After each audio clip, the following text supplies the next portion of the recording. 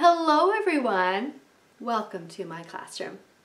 My name is Mrs. Lawson, and today we are going to learn how to write an observation from a graph. In my classroom, we graph the weather every morning.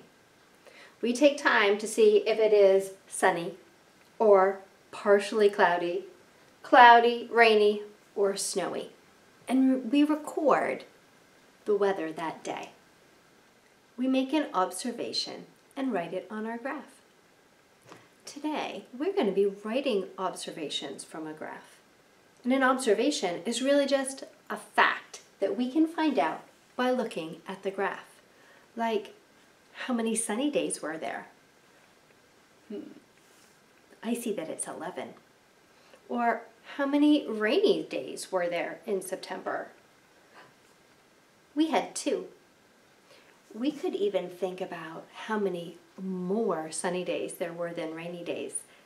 Or even if we totaled up all of the blocks that we colored in, we could figure out how many days we made observations. So we're going to take a closer look at this graph, and then we're going to make our own so that we can write some observations about a graph.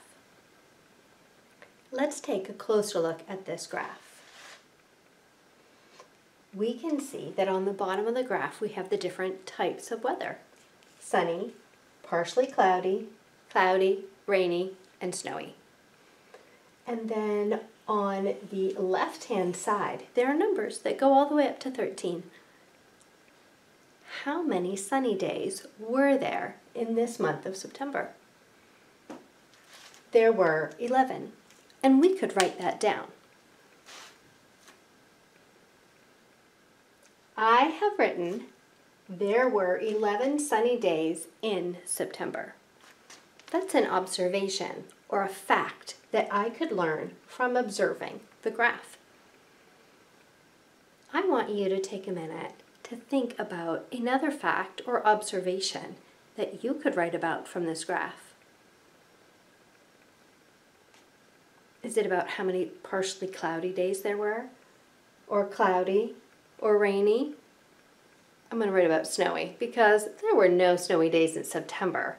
That would be very strange weather for September. There were no snowy days. There were no snowy days in September. I think I would like to make an observation comparing 2 types of weather. I'm going to compare cloudy and sunny. There were 4 cloudy days, but 11 sunny days.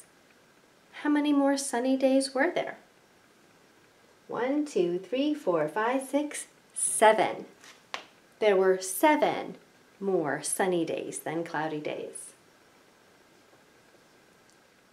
I have written 3 different facts about the graph by observing the graph and writing what I know about it. We make a lot of graphs in my classroom, and our favorite one is about ice cream. Why don't you try to make a graph about ice cream today? And favorite flavors, and then write some observations about it. In my class, we complete a graph about our favorite flavors of ice cream. We have chocolate, vanilla, strawberry, bubblegum, cookies and cream, and cotton candy on our graph. Can you guess what my favorite flavor is? It's cookies and cream. My son's favorite is bubblegum, but my husband likes chocolate. Today, I would like for you to make a graph about flavors of ice cream.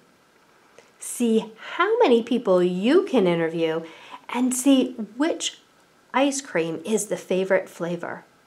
Then, I would like for you to write some observations about the facts that you can tell from the graph.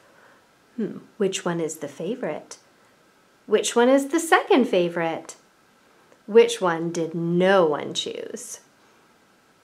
All these questions and more can be answered by creating a graph and writing observations about what you've learned. Thank you so much for learning about graphs with me today and about writing down our observations. I hope that you have fun making your own graph and writing about it. Thank you so much for learning with me. Have a great day, class. Bye-bye.